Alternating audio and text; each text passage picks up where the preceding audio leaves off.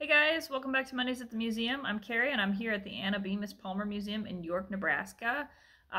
So July of 2023 is the 25th anniversary of the York Water Tower being painted like a hot air balloon. The city of York is celebrating that anniversary by posting a series of videos on our YouTube channel, so I'm going to direct you guys to that.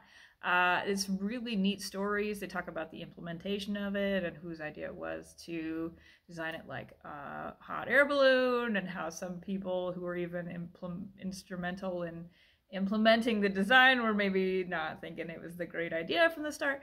So Mondays at the Museum today is all going to be about hot air balloon water towers. I'm going to be posting some really cool water tower facts and videos throughout the week, but I am going to go ahead and direct you guys to the videos that City of York is posting. They're really cool. Check them out.